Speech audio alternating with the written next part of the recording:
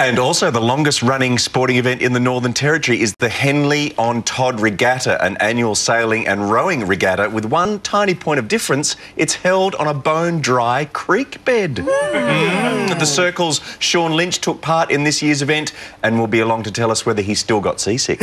Yeah, but coming up, Sean Lynch goes sailing without so much as even getting his tootsies wet. Tootsies. Sean Lynch takes us to the scene of one of the most unique sporting events in the world right after this unique offer from the Circle. Thanks, ladies. Well, sure, the middle of the outback is known for its beautiful scenery, rich culture and history, but it's just as famous for hosting some of our country's more unusual events. So we recently sent our roving reporter Sean Lynch to the Red Centre to check out one of Australia's longest running and iconic sporting fixtures. Take a look. Now, when you're travelling through the Australian desert, where the closest large body of water is well over 1,000 kilometres away, and it's fair to say you're not going to stumble across a boat anytime soon, let alone a bunch of people willing to race in them in the middle of a dry riverbed. Well, that's unless you're in Alice Springs. You might have heard of the Henley-on-Todd. It's an event that sometimes makes the news, and if you haven't heard of it, I can tell you now in summary. It's an event that's happened every year for 50 years in the capital of the outback, where teams from around the world carry bottomless boats and scuttle down a riverbed, kind of like the Flintstones. Makes perfect sense, really.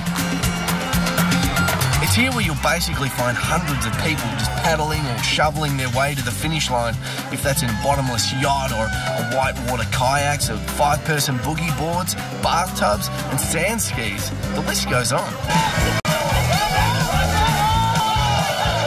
I feel like I'm digging my own grave.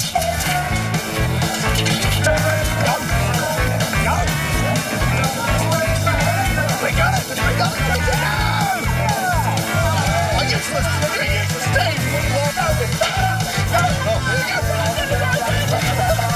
My pants are falling down! My pants are falling down!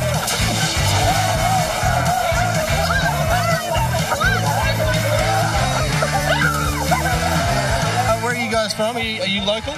Yeah, we live in Alice Springs. Yeah. What brings you to this amazing event? Oh, we just got to encourage the crowd to come down and support Alice Springs all the way. I feel like I'm in Gladiators. I'm Vulcan. Right, is that us?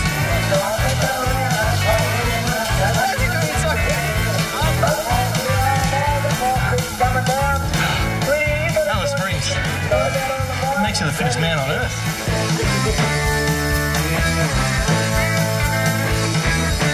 But the big grand finale of the day is the battle between 3 large boats that are actually so massive they're held up by tractors. There's a lot of things you can do in Alice Springs.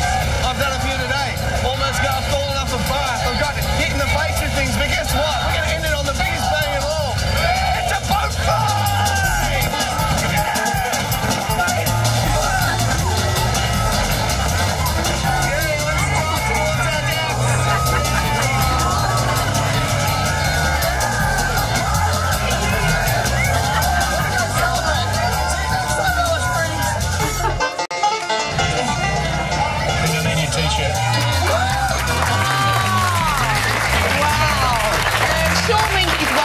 Now on the couch. Welcome, Sean. Thank you very much.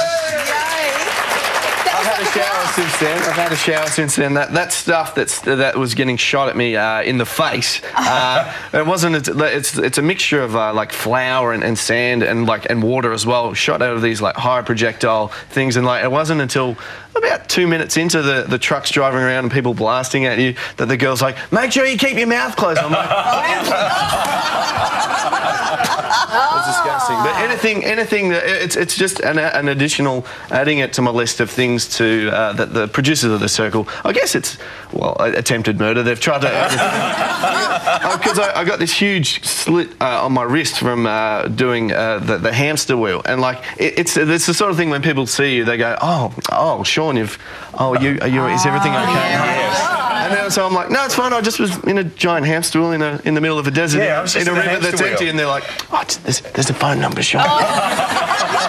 Hey, Sean, all week week we're going to see stories from you up in the Northern Territory. We are. What was the highlight? A lot of people haven't been up there. Like that was an amazing day because there's just some bizarre people up there, but there's some great people up there too. But there's a story where we're going to Uluru, and I've been there a few times now. I think it's me and Daryl Summers have been there the most of any people. But it's an amazing place, and if you ever go there, like there's lots of places to go on holiday, but it's one of those things where it's sort of science of the rocks meets this amazing spirituality sort of thing. And like I the first time I went up there, it was about a month or two after my mum passed away, and it was I went up with my dad, and we were in there, and it was in this it was this very it was called the it's a sacred women's section. It was like very like of all the places to go, and we were in this spot, and of all the places in the middle of the desert, we bumped into a teacher from my high school who.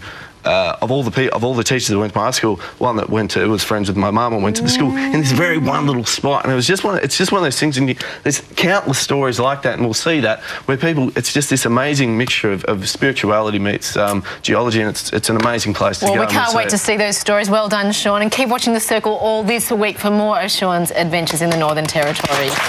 We'll be back after this quick break.